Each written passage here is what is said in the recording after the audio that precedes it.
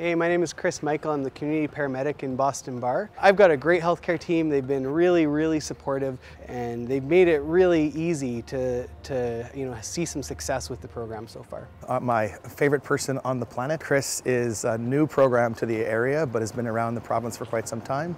It's the opportunity to have paramedics be into the field, into the houses of people struggling with issues, trying to then be essentially hands and feet and eyes and ears into the community. It's 76, that's good. And then it says pulse oximetry, and that's 94. So that's 94% of oxygen saturation, yeah. And so with the addition of the community paramedic program, and specifically Chris, people now get more days of the week where they get access to health care that they would have never had before.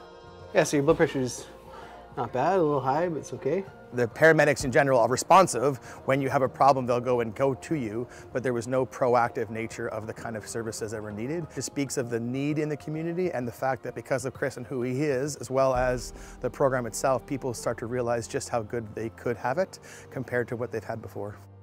It's instrumental to the kind of care that every community needs across the province. It's been really positive, getting into the community, and everyone's been very supportive of the program. I think they all feel like it's something that they really need up here.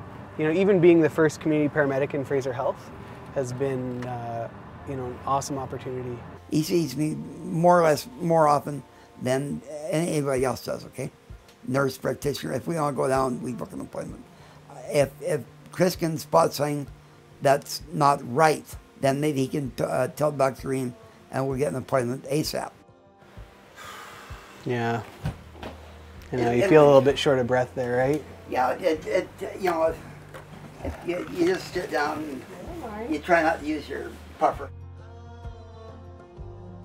Do you start taking that medication? Yeah, I've been taking it, and so far the last, since last time it happened, we haven't had any more problems. I just wish everyone in the entire world was like Chris. He's just perfect for the job.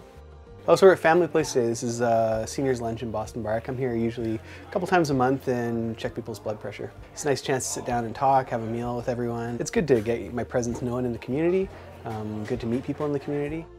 He's a very reasonable individual. He's not closed-minded. So this is a green sleeve, and they use them in Fraser Health. Oh yeah. So I just put your medical history in there. Yeah. So in case the ambulance ever needs to come. Boom, boom. I met Chris through the Fat Jack's restaurant when he came in to eat. Started a conversation, and I automatically liked the guy, and I liked what he was representing. Yeah, we discussed that this morning. We talked about that this morning, yeah. But I thought I'd give that to you.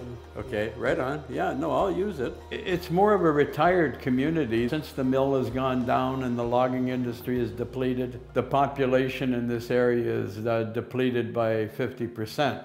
There's a lot of influx of elderly individuals in this area, and this kind of communication, I think, is excellent. He's a very good person. Yeah, he's got a good heart.